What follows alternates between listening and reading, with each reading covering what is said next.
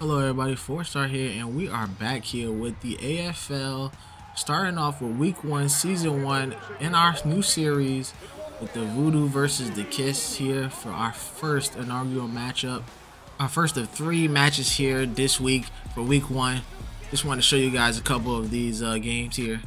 We start out the first quarter here with Mark Grieve throwing a bomb right to Swain there for the first touchdown of mini today from the Voodoo. The Kids get the ball this time at the goal line, but they cannot get anywhere as they get stopped there going for it on 4th down here. Dolezal throws it, but it will be a turnover or a downs, and the Voodoo will get the ball back. After the turnover on downs, Grieve would throw it to Swain again off the post route and get it all the way to the end zone for a 48-yard score. They got a twisting call, but they denied it, or they declined it. It was a TD.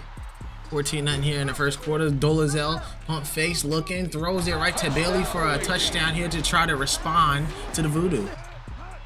After the field goal, the Kids get the ball back, but throws it right into Horsey's hands, and they get their first turnover. After the interception, Grieve rolls off to the left looking for a screen, tries to throw it to his man, but Robinson with a crazy tip touchdown, and they extend their lead up to 17. So the LA Kids get the ball back after the touchdown. Dolezal throws it right to Horsey again for his 2nd pick today. And then Grieve for the 3rd time today reaches Swain for another touchdown here.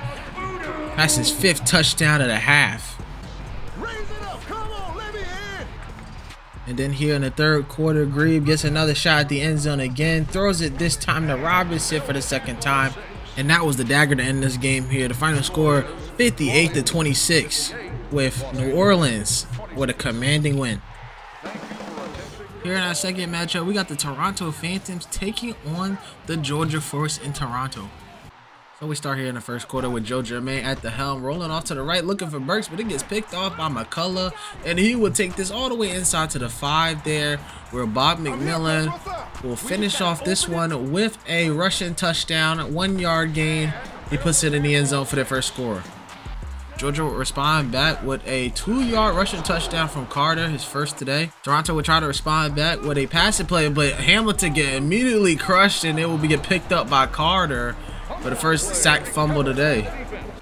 This will set up an easy screen touchdown here from Germain to Dudley. Easy catch into the end zone there, and they would take the lead after that. And they would pile on that lead when Germain scores a rushing touchdown after Toronto scores a field goal.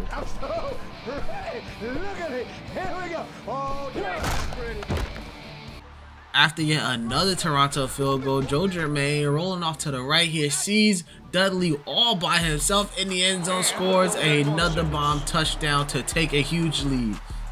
After yet another defensive stop by Georgia, Germain throws another bomb right to Savage this time, which increases their lead.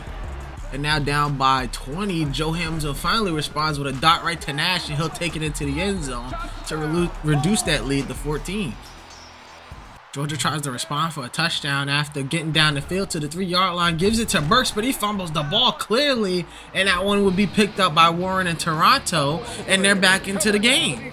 So after we're trying to take advantage of the situation, Hamilton gets hit on the throw, but throws it right to Nash, and he'll score, and now they're only down by 7 here. Right before the 4th quarter starts, Germain trying to respond, throws a bomb right to Savage, a 43-yard gain, and they would finish this one off with a rushing touchdown right to Carter, who got his 2nd today, a 2-yard touchdown there, and now they take back a 14-point lead. And then here in the 4th quarter, Hamilton fumbles the ball into the end zone and will get picked up by Richards for a touchdown, and that will end the game with the final score being 34-54, Georgia getting their first win of the season here in Toronto.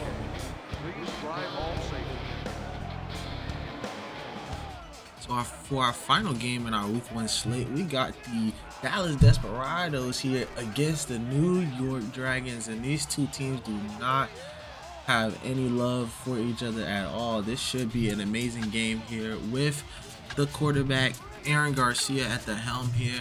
And we start off here in this very first quarter here. Aaron Garcia throws a bomb right to his receiver, Shepard, for a quick touchdown to take the lead here. And this will be a long one for the Dallas Desperados.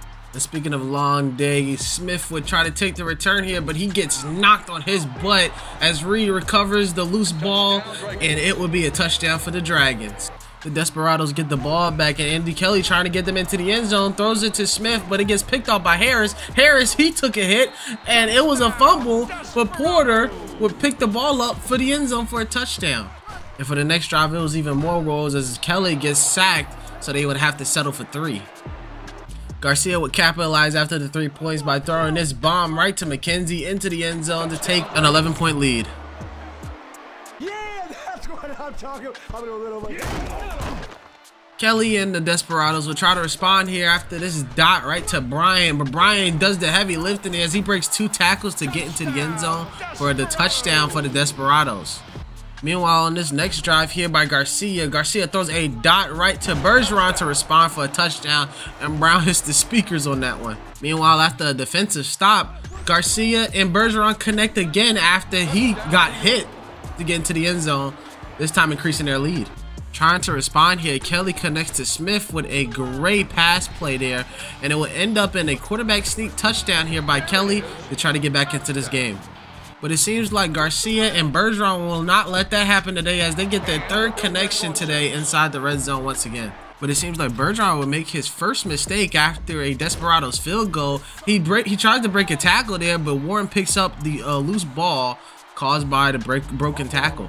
That would cause Adam, Kelly, and Smith to connect on this beautiful post route here to try to get within 7 here. Let me call my mama real quick. But once again, that Garcia to Bergeron connection is hitting today as he gets a spectacular catch to get into the end zone once again for a touchdown. But Kelly and the Desperados do not give up as he throws it right to Ivy there for his first touchdown today, still keeping it within 7.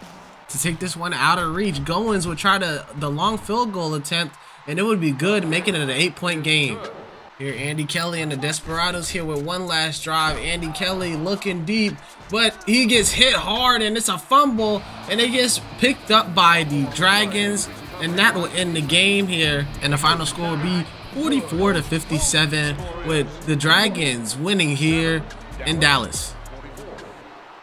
Checking the scores around the league here with San Jose getting a 53-34 win against Cleveland with Chad Dew scoring 2 touchdowns. John Kaleo and the Chicago Rush putting in work as they get the 43-38 win against the Soul. Raymond Filial picking up 4 touchdowns in a win in Jacksonville against Tampa Bay. Then finally, Matt D'Orazio and the Washington Valor taking care of the Colorado Crush 52-38. Also, I forgot to screenshot this one, but the Predators beat the Rattlers 66-59 in a very close game in Arizona. Thank you guys for watching this very first episode of the Arena Football League. Wanted to get this one out quickly for the first week of Arena Football, and I just want to thank you guys for subscribing and liking the videos.